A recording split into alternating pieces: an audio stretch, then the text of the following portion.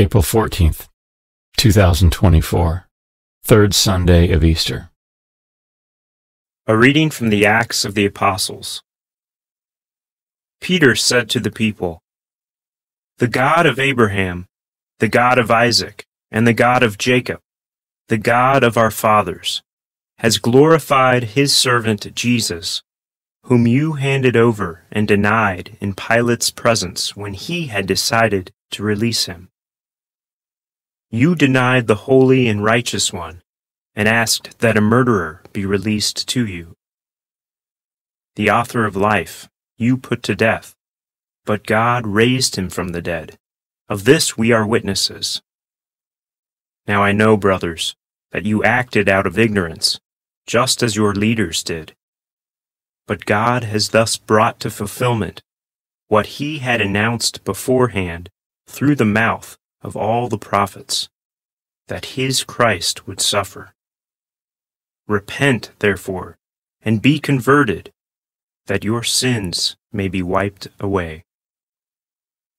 The word of the Lord.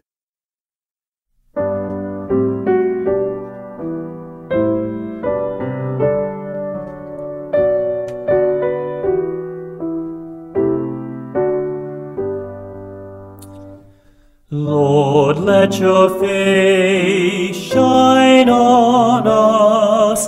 Lord, let your face shine on us.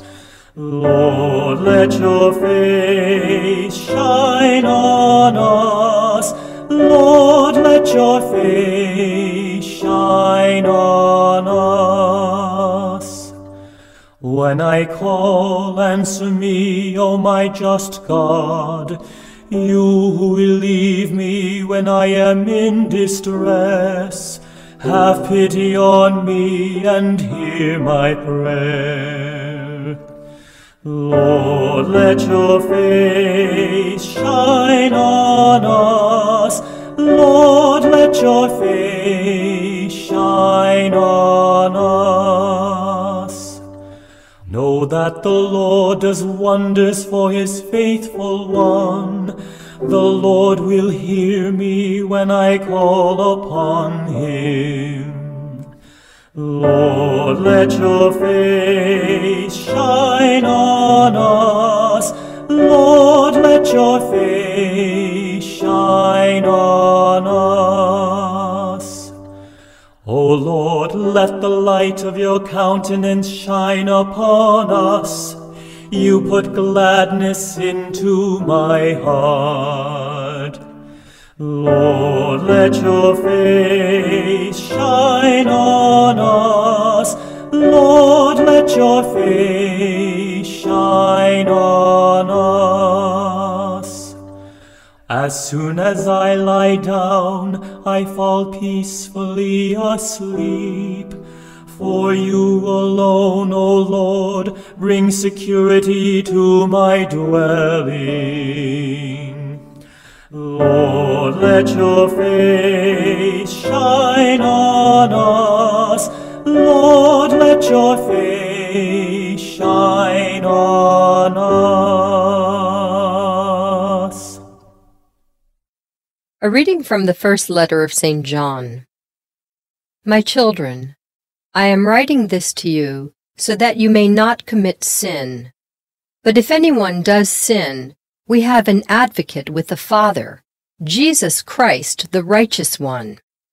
He is expiation for our sins, and not for our sins only, but for those of the whole world. The way we may be sure that we know him is to keep his commandments.